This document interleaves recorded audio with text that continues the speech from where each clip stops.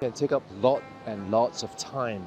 And in fact, it can be a time waster if you do not schedule your time to make sure that you put in productive hour and to get the maximum out of it.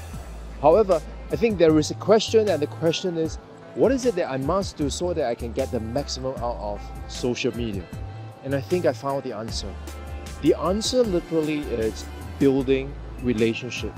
Now, I put that further ahead than creating content and engaging with people and connecting with people, because I think that until and unless we build relationships and we are able to establish those relationships and even grow them, that is when the magic happens.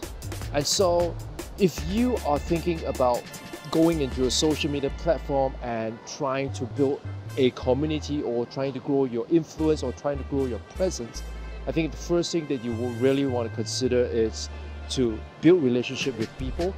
And the best way to start is to connect with them, give them a thoughtful message, and then see how you might be able to get them to jump on a call with you and then build that relationship. And of course, here in Singapore, it gives us no excuse at all to build relationship via a face-to-face meeting, because we are just like 45 minutes from one end of the island to the other.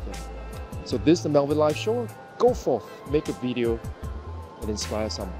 Talk to you.